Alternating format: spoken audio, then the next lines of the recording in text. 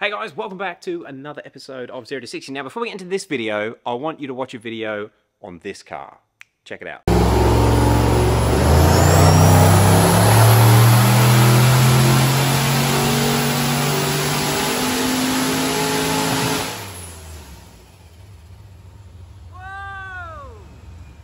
So what you just saw there was this lovely Senator on the dyno, and it happens to be the highest wheel horsepower dyno I've ever seen in my life, and I want to turn it into a bit of a game. Hopefully you've seen, we've just launched the 8speed.au website. It's where we're going to be doing all of our 8HP stuff. Everything to do with the 8-speed swaps that you might want to know, might want to buy, will be on there. But since this is actually a sponsored video for a different product, I thought I'd turn it into a bit of a competition, and I'm going to give away a shirt and also a sticker. So, if you want to win, we want you to guess the horsepower that this thing just made at the wheels. Like I said, it's a big number. Whoever guesses the closest will win the shirt. We're going to do it for 7 days, and just keep it a whole horsepower number. No decimal places are needed. Whoever guesses first wins, or whoever gets the closest after 7 days wins, and we'll play the rest of that dyno run in the next follow-up video. Guys, right, let's get into this video because it's a product that I've strangely fallen in love with, even though that's not what the video intended back in 2020. Let's talk about these brakes. So if you're new to 0 to 60, you probably have no idea what these are or why I happen to have a set of Chinese brakes. Long story short, back in 2020, I saw these brake kits on AliExpress, and to be honest, they haven't gone up much, but they used to be around $3,000 US, and I needed a set of brakes for one of our cars, and to get an off-the-shelf rotor and pad upgrade wasn't far off. To put decent rotors and decent pads on my E92 at the time was getting close to this amount. Oh, that included doing brake lines and that sort of stuff. And I thought, why not? Let's take a punt at the Chinese things and show the internet how bad they are. I figured it might make some views, but I didn't expect it to be as popular as it did. And I kind of tuned into dick-ass. Well, they're called die-case now, but back in 2020 they were dick-ass. And I was very brutally honest about the product, the fact that there were fitment issues, and I expressed my concerns for longevity and how they were going to last on the car. However, after 12 months of those brakes being on my car, and I was concerned about rusting and that sort of stuff because that kit did go particularly rusty, I actually got a chance to see a genuine set of Brembos, I think it was, and they were a similar age to my Chinese ones, and they looked just as rusty. It gave me a little bit more confidence. I got back in touch with Die-Case and said, what's your new brakes? What have you got offered now? And in 2021, at the end of 2021, we had our second set of Chinese brakes. I put them through their paces as well, and I've got to be honest, I can't fault them. The biggest issue I found with these brake kits, well, aside from the fitment issues, which they've worked out now, the biggest issue I find are the brake pads. When you buy these as a entry-level kit, the brake pads they supply are not great. And let's be real, they're pretty cheap brake pads. I think they're around 100 US for a full set of brake pads for the entry level. What I did on the second set was upgrade the pads, and this set is their latest caliper, which, let's be real, I'm sure it's a version of somebody else's caliper that's been remade. And it's also got their latest brake pad set, their 3000 series. So we're going to see how it is, and there's also some updates to the rotors. But I did check what's in the box, although I didn't have a good look. So let's open it up and see what they're supplying these days. Now, Die-Case much like me, because they've given me these latest cases. And apparently, if you spend an extra $60 when you place your order, they'll actually supply the brake kit in these aluminium cases. It's kind of cool, but not needed. Now, these are their Spider series. This is the front set. And I guess it's time to have a proper look. All I have done is just taken the plastic off. They come in a plastic bag when they arrived. In fact, I think there was a guy here that was having a bit of a look at them. Initial impressions, these things are massive and they're heavy as well. This is an aluminium caliper, but there is a lot of weight there. It has got the pads in it. It's also got the hardware on there. And it's huge. Now, these are a monoblock caliper. The first set that I had back in 2020 are monoblock. The second set I had were two-piece. The one thing I do like about the two-piece calipers is you can change the pads without taking the caliper off the car, which is great if you're doing an endurance race. Let's be real, we're doing these because they look cool, not because of the performance. Apparently monoblock is better, and they've gone back to their monoblock version for their latest series, which is called the Spider series, and it has got Die-Case in the casing right there. So, something I have got to say about the Chinese companies. Dick-ass, I think, was a joke. There was another Chinese company that I was dealing with sort of 10 years ago, and they had a brand of radiators, and they thought it was hilarious to call them 69. Their humour's a bit different to ours when it comes to products and trying to be professional, but anyway, they started off as Dick-ass, then they went to Dick-ace, and now they are Die-Case. They've gotten rid of the K altogether on some of their branding. Like there, but not there. You gotta love them. Let's not pick on them for the way that they write their name. Let's pick on them for the products. So something that I have noticed about this, they are now supplying, and I'll get the camera just to come in close. They are now supplying things like washers. There looks like there's actually thread tape on the nipple. The very first series I had, somebody said that they'd also purchased them and they would have issues with these leaking. I never had them leak, but they have now got thread tape in there. Stainless steel fittings, stainless steel pins. They must be the new series of brake pad. Let's see if I can wiggle a brake pad free. Oh no, that's the 2000 series brake pad. Okay, they were supposed to send me the 3000. We'll delve into that shortly. We now have stainless steel bits where the pad will essentially sit on the caliper, and I guess that's to stop rubbing through. Not that the caliper's going to go rusty. It's got a QC sticker, so it must be good. Stainless steel lines, a little bit of rubber down there where it might rub. Look, they're putting a lot more effort into stopping things rubbing, and I can also see, I'm noticing they have now got quality control marks. So somebody's actually checking them as they go together. Nice. Also, this area where the brake lines go into, they used to paint over the whole thing. Now they are masking it off, so you're not getting any paint on the threads. They're taking a bit more care. Okay, I do like it. I do like it. So that's the front calipers. Let's just have a quick look at what hardware they supply. That's heavy. That's really heavy. Why is that? Okay. All right. There's more brake pads. Are these the 3000 series? I bet they are. We'll open that in a minute. There's another set of brake pads in there. That'd be why they're so heavy. These are the brake lines. These look like the same lines that I got at the end of 2021. Yes, they are. So the first brake lines that they supplied, I haven't had any issues with them, even though they are now 3 years old, but these are an upgrade. So we've got some rubber sort of protection where the braided line goes onto the fitting. The fitting is a nice quality stainless steel fitting. And the line is quite stiff. It's not overly flexible. I'm not sure on the internal dimension. Okay, quite a small internal dimension, but a solid, nice braided line. And like I said, I'm pretty sure that's what they used in 2021. I know they're good, they sit good, they don't rub on anything. It's nice they're taking care of that. And I've just noticed, this is new, instructions and directions. Directions, not erections, Mr. Dickass.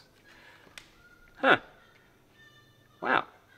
Okay, they actually come with instructions. Something I did say in all of my brake series videos, fitting brakes is dangerous if you mess it up. If you get a brake line loose and you don't notice, it might not be an issue for a month or two. You'll go to stop and you will have a crash.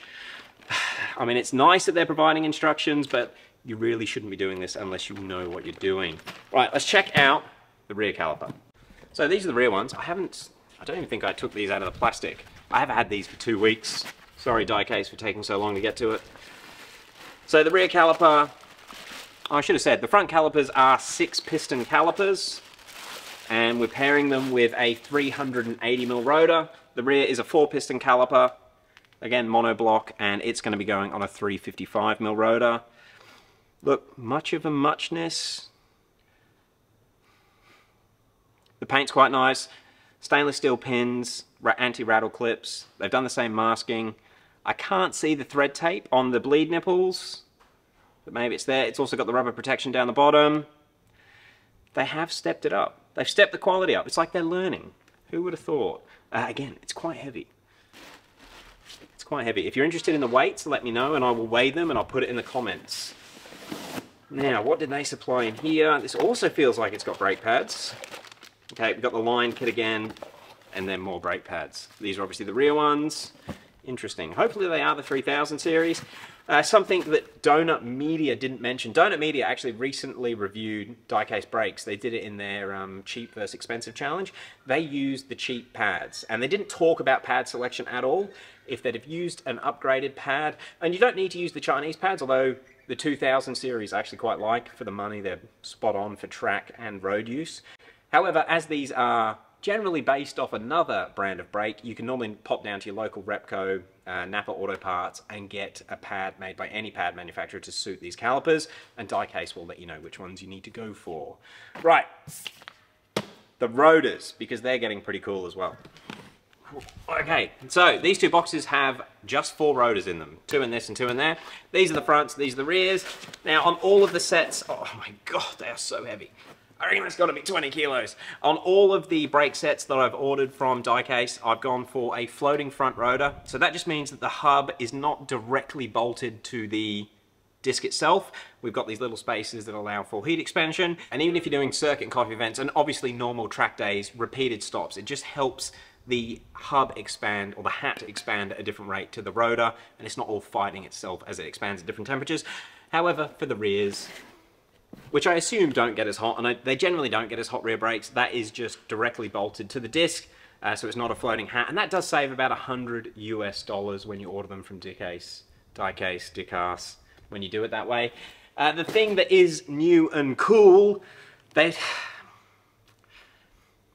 was pitched to me as a reflective rotor. So if you've been following the series of Porsche genuine brakes, I think in 2012 they brought out a technology where they have a reflective brake rotor, and I'll put a picture of it up in the corner.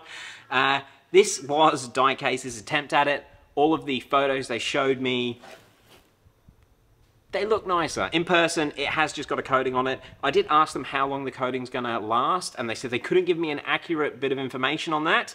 But they did say the more you use them, the quicker it will wear away. We'll see how it goes. It kind of looks like it's been electroplated or something. But hopefully, it stops the brake rotor going rusty. Something that was an issue with a few people in 2020, because the pads don't touch the very inner 1 or 2 millimeter of the rotor, they were getting a rust ring right around near the hat. Now obviously they're steel, and if you get rainwater on them, they will go rusty. I'm sure you've washed your car and noticed your rotors go rusty. But when you've got these really nice calipers and these huge discs, that rust ring was a bit off-putting. When I fitted mine in 2020, I was aware of the issue. The Brembos and all the genuine ones do it as well. I actually clear-coated the rotor, and then that little protection that doesn't get rubbed off with the pads stayed clean. However, this coating should do it for us. It'll be interesting to see how it lasts, although I'm going to be honest, it's going to be a few months before these really get put through a torture test, because they're not going on the fastest car in the world for now. But they will look good. Okay, I think that is pretty much it. So there we have it, the latest brakes from, I can't not say it, Diecase. I'm sorry guys. And something I do just want to say about the company Diecase, in 2020 I sort of slaughtered them. I was really annoyed with how, even though I asked them about fitment issues on AliExpress, I was really annoyed how they still sent me brakes that didn't fit, and then when I was trying to resolve that issue through AliExpress, it was just a bit of a nightmare. Once I actually got in touch with people from Diecase themselves, people that work at the factory, the experience has been really good. And when we went through all those dramas last year with getting kicked out of the rental, and a few of you guys know what's going on, I told the rep from Diecase that I speak to, and they said if there's anything they can do to help, they will. And it was just nice. They had my back. I do kind of like the way they're doing it. These days, they're trying to develop their product and make it better. I don't like that their business was essentially started from copying Brembos. That does kind of suck.